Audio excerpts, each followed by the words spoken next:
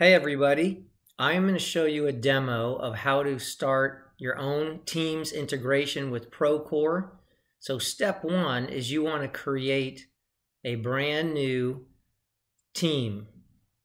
So you see us here creating a team, and in this case it's going to be the Procore demo team.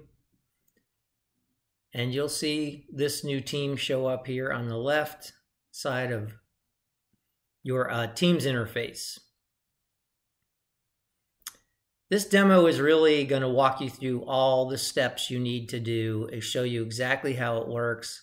It's mostly for the Procore administrators and systems administrators. In this case, we created a channel in that team called Blue Ciel, and that is the exact name of our Procore project. You can see when I create that channel, it creates a files library. That files library, if you go to SharePoint, you can see you actually have a SharePoint library. In that library, we're going to connect it to Procore. Here's where you add the HingePoint app. In this case, you see the administrator adding the HingePoint app. This will sync your documents for this library back to Procore. This is the key step that gets everything integrated and connected.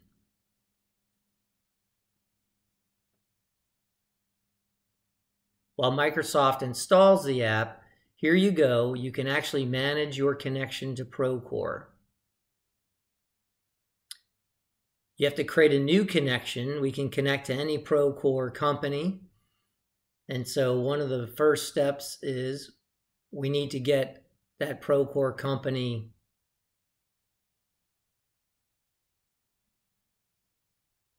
ID. So while we go through a few steps here, number one, we need to know what SharePoint site we are in, so we just filled that out. Then you need to know what Procore company you're working on. So now we're connecting SharePoint to the Procore company ID.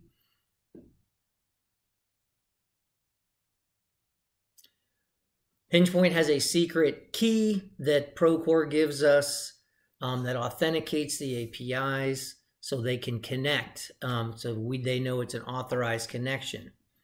However, you also need to be a systems administrator or a company administrator in Procore so that you only have administrators connecting these things. So in this case, we're now logging into Procore, and then Procore returns that long refresh token. If you know APIs, that's how secure this is. No one could ever guess these token names and sneak in and talk to your data. So it's highly secure. But now we've got the handshake going between Procore and your SharePoint documents. Now we're going to connect a specific project. In this case, it's called Blue Ciel, and it is a project, and we grab the project ID there out of the URL. And now we've connected it. We can activate the sync and actually connect it, activate it, deactivate it, or force a sync between Procore and that SharePoint document library. So this is the module you get to make all the connections.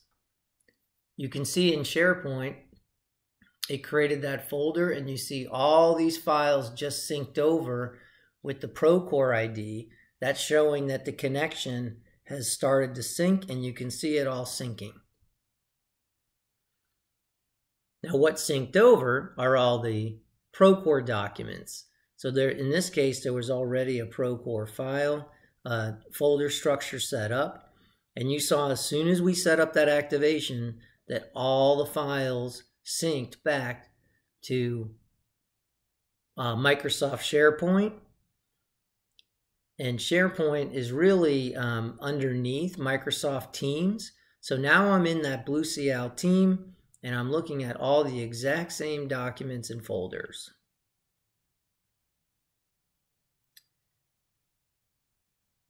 Now, if you want all your folders to go back and forth between all the files, we turn on webhooks. Here we're in the administration panel, and you turn on the webhooks. And this makes sure that the web services are listening to any changes on the Procore side. And then therefore, when anything changes on Procore, it tells our service and we mirror that same change back over to Teams.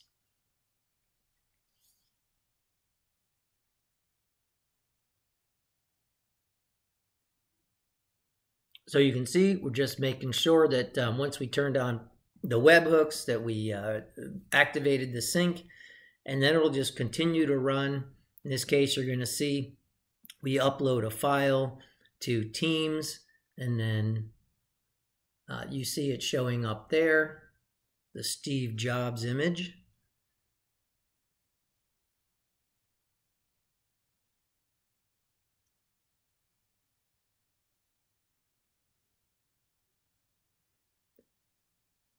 And then back over on the Procore side, you will see the same image synchronize over in real time.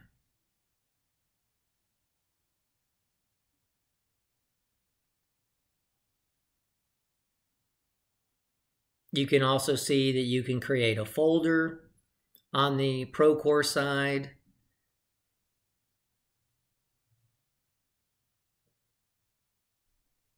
You can attach and upload files on the Procore side. All the commands of create, read, update, and delete of folders and files are mirrored over between the two systems. So you can see there's these 3 new files in that folder. And if we refresh the Teams, you'll see the same exact files in the same exact folders.